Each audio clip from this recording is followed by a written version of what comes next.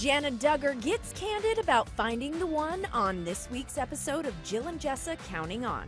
I don't really know what the next 5 years will look like. Maybe, I'll meet the one and, get married and have kids. The 26-year-old reality star opened up about having several potential suitors in the past, but said that none of them were, quote, the one.